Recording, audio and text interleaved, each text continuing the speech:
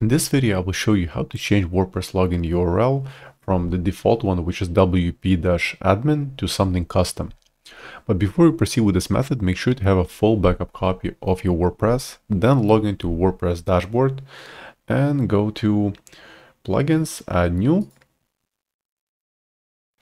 and the search, look for the following plugin, WPS hide login. And you should look for this plugin, then click install now,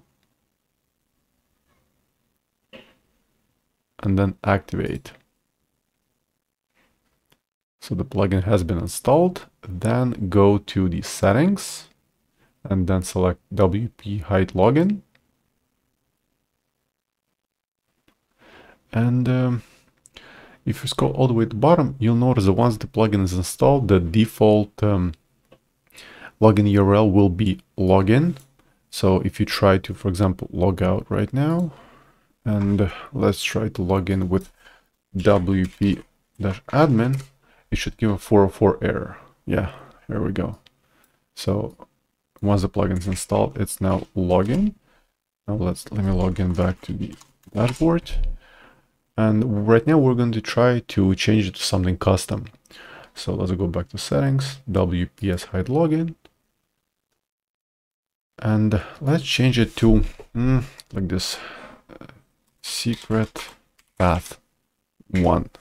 Save changes. Now let's log out and let's try login.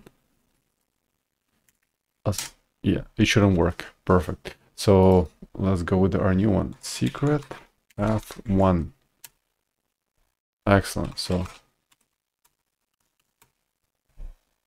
as you can see, we have just manually changed the login URL path for WordPress. So that's pretty much it. This is the video. I hope you found this useful, and for more WordPress tutorials, please subscribe to the channel. Thank you.